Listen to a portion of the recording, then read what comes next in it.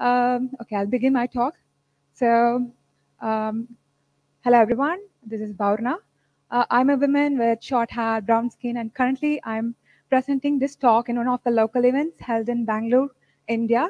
I'm an outreachy intern for Apache Airflow, and in today's talk, I'm going to talk about the wisdoms that I learned when contributing to Apache Airflow. What outreachy is? Outreachy is a program that offers mentorship for underrepresented tech people. They provide internship for making contribution to open source project. And um, I'll begin with a short introduction about me. I'm a self-taught programmer with about 7+ years of experience. I have initially worked in Zoho for about 5 years, and then I moved to work for Matt Street Den, an AA-based startup for almost 2+ years. And then I quit the job due to burnout, and after that, I've started to make active contributions to open source projects. And currently, I'm contributing actively to Apache Airflow. Um,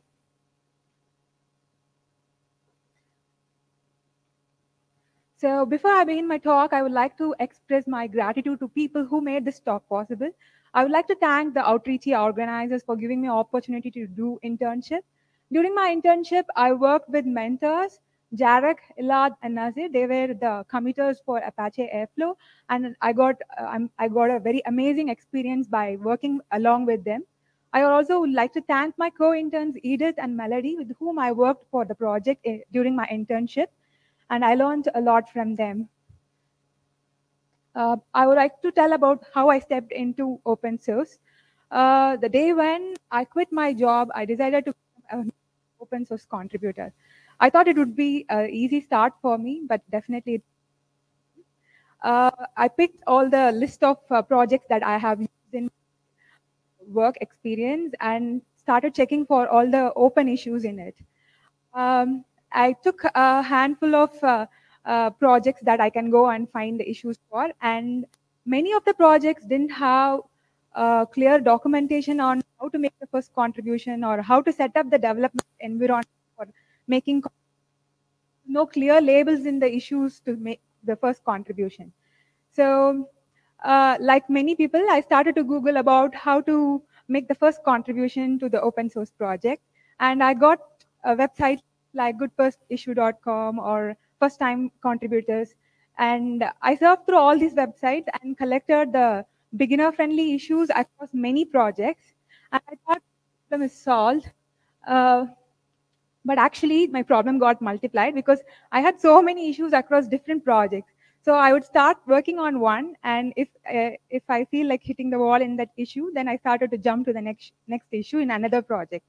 And this way, I started to lose my focus in contributing, and slowly I was very exhausted because it was like 10 days, and I didn't make any contribution to any of the project. So I was giving up on contributing to open source, and that was when I discovered about Outreachy through Twitter, and I applied for it. Uh, Luckily, I got selected as an intern for Apache Airflow. And during my internship, I worked for the project rewriting the Breeze tool from Bash script to Python script. What is Breeze? Breeze is a easy to use dev tool for setting up the development and testing environment for Apache Airflow. So if you are a new contributor or an existing contributor to Apache Airflow, then your development process is made simple and easy using Breeze. So it ensures you have a consistent and common testing and development environment across the platform so that you can easily replicate any issues that occur in the CI pipeline in your local machine. So users Docker Compose commands under the hood project that I worked involves migrating the code from Bash to Python, as it is difficult to understand, debug the code in Bash.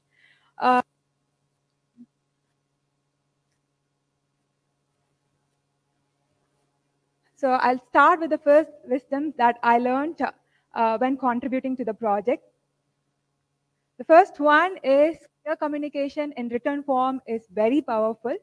So this one stands closer with Apache's motto, where they emphasize on community over code.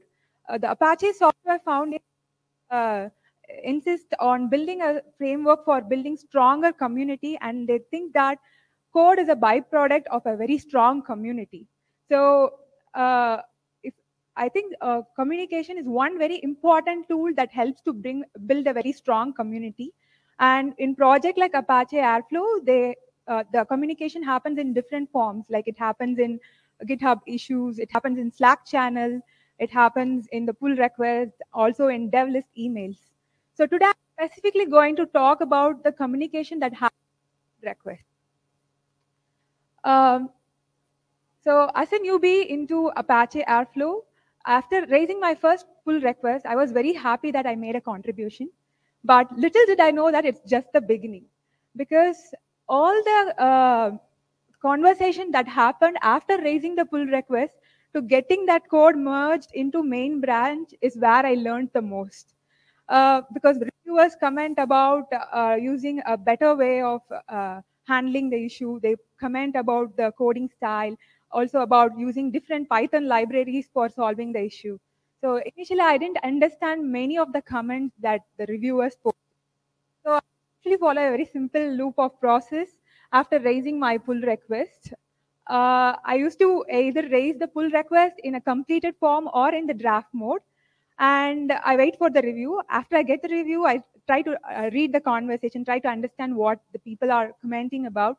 And if I do not understand what they mean in the comment, then I try to learn more about it, go understand about that particular topic, and I come back and read the conversation again.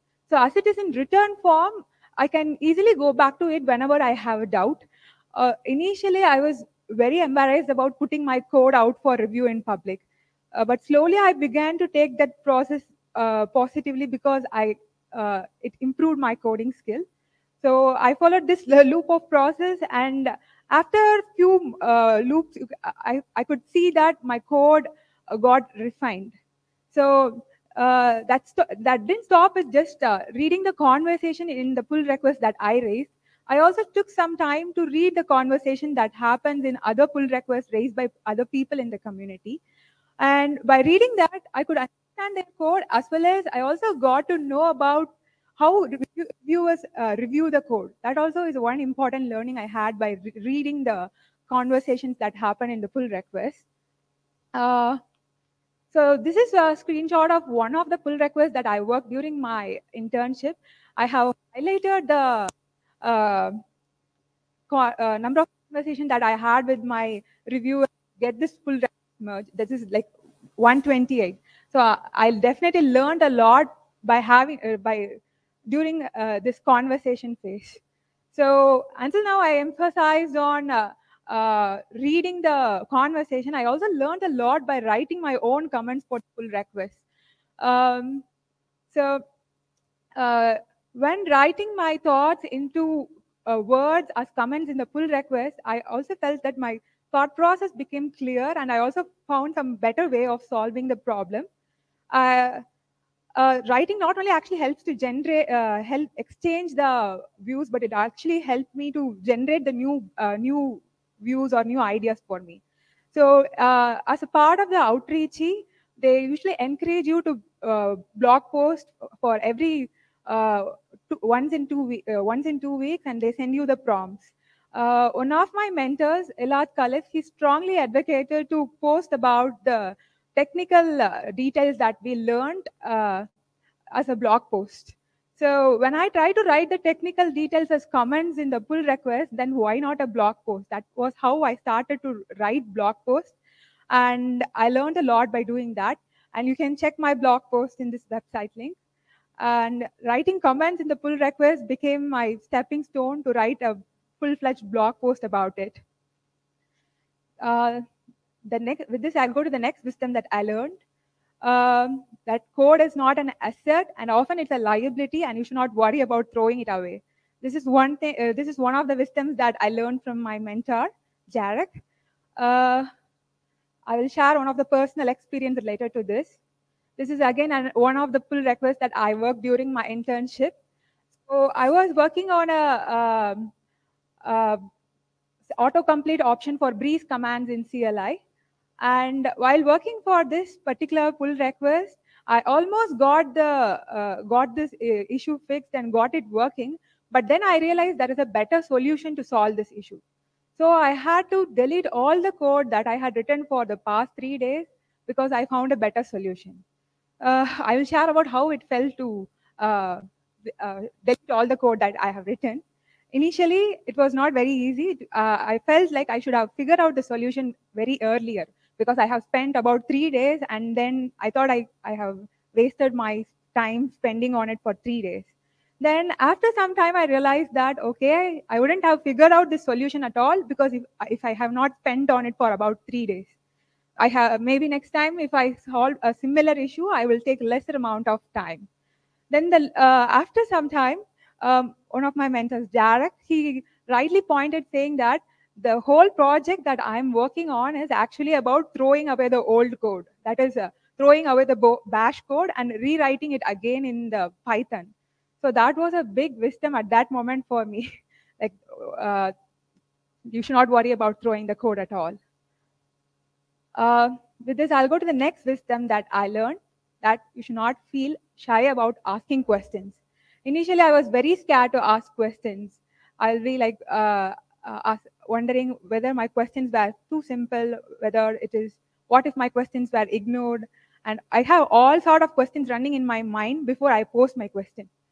So, um, or during the weekly meetings during my internship, my mentors shared this website link, Don't Ask to Ask. I have I have highlighted what is the summary of that website content. That is, you should not ask a very blunt questions like any Java experts around, but you have to ask a very relevant question with proper relevant information in it. So from then, I always used to frame my question in such way that it always has what the problem is and what are the solutions that I have tried so far, but that didn't work out, and what more relevant information. And after that, I ask for help. So by asking questions this way, the question also became clear and the chance for getting a response also actually increased. So I will share one of the experience that I had in my initial days when I was very hesitant to ask questions. So during the weekly meetings, one of the interns, Edith, she asked about what is Git rebase in the call. So this Git rebase is a recommended approach of bringing all the code changes that you have to the main branch in Airflow. They recommend you to use rebase rather than Git merge because it has more advantage than Git merge. I was so used to Git merge workflow and Git rebase is entirely new to me. So I had this question initially in my mind, but I was very hesitant to ask. But luckily, my co-intern Edith asked this question, and on that day, the entire call we spoke only about Git rebase, and I learned a lot by in that particular call. Then I figured out that if alone I had went and searched about Git rebase and read about it, it would have at least taken me few hours to understand how it is working. But that was when I realized that, okay, no question is simple question and we should not hesitate to ask questions. So also asking question has more advantage that I will share you in the slide. So immediately after this call, uh, this is a screenshot of the contributing guidelines in the Apache Airflow, and you can see there is a section named as how to rebase the pull request. So soon after the call, this particular documentation is heavily improved. It has all the answers to the questions that we discussed during the call. So it was refined in such way that if any newbie to the rebase workflow can easily understand this guideline. So this doesn't stop with updating the documentation alone.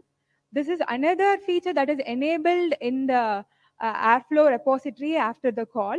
That is, you can easily rebase the code using a single button click.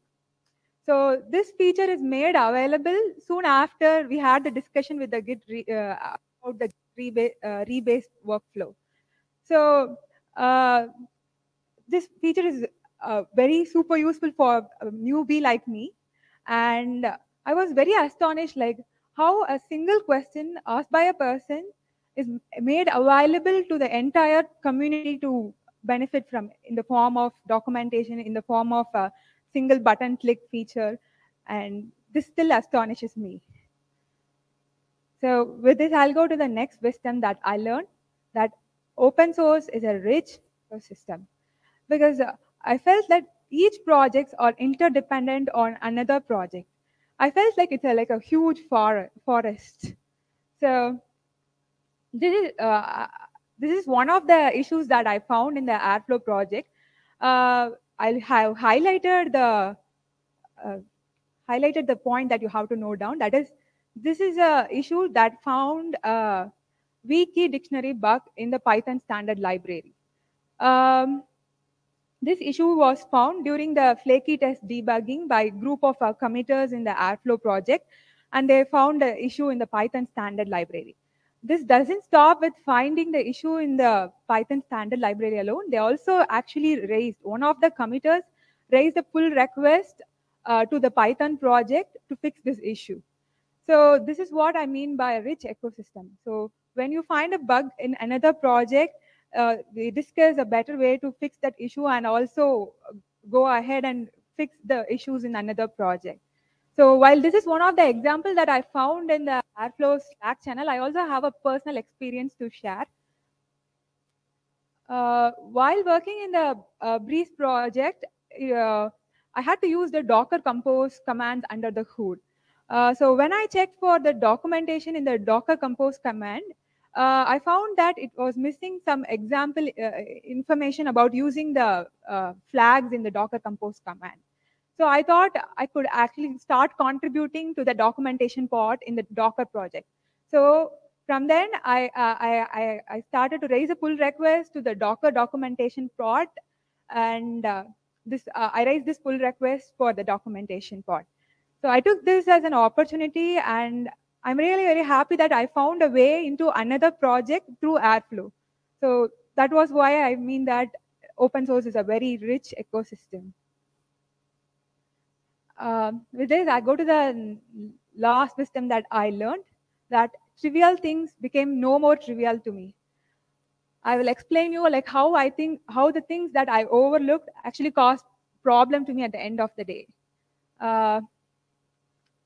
So during the internship, for one of the issues that I was working on, my mentor suggested to add color code for the for the logging messages like error, warning, info, and all the prints in verbose mode. He insisted to add different color code for different error messages. So I was not very keen on adding that particular feature, and I kept that part to do at last. I thought it's some aesthetic changes and I can do it at last. But on the very next day, I was stuck with the issue in the code, and I didn't know where I went wrong, and I was debugging that issue for about 20 minutes. And then I realized that the code is actually working and it is throwing the right error message, but I have added some random color code. So all the error message it is throwing is not visible to my eyes. So that was also another realization like I had, like you should have like things that I overlooked actually was very important point. It's very vital. But like these simple things, if added properly, it would actually save a lot of time for users. So, and this particular issue, it didn't stop with that, and this part is still refined by one of the mentors, Jarek. So what he did is he to make this feature colorblind friendly. So I have added actually the color code for different error message. To make this feature more colorblind friendly, he added a feature in the Breeze commands where you can actually disable the colors.